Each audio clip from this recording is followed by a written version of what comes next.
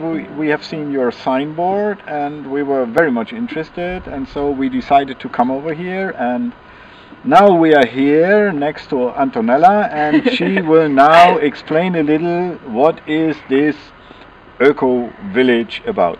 For the beginning, this village is old 400 years and it's empty. Nobody lives here for 25 years.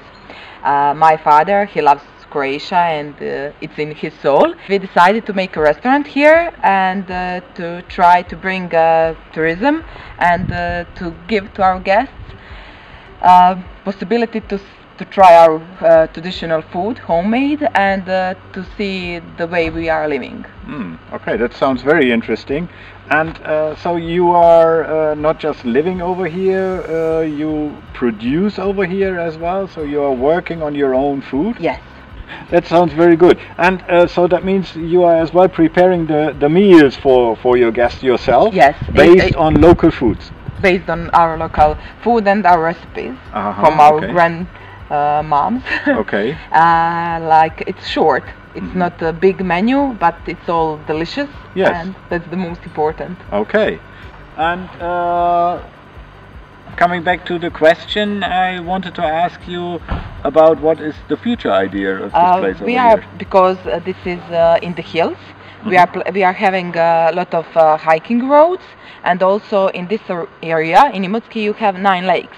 So we are planning to make a road for bikes all together. That's combination, and also we will prepare here for campers that they can stay and rest and have water, electricity, and all the things they need. Yeah, that sounds good.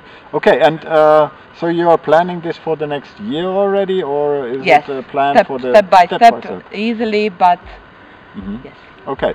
What was about the food? That was really very much interesting, and I heard about the Schinken, as we say in Germany, for the production over here. You are doing that as well? Yes, it's 1 minute from this restaurant, and we are planning to have a coach and a horse that will give a ride the guests to farm, traditional farm, and the place we produce ham. Ah, good. Okay.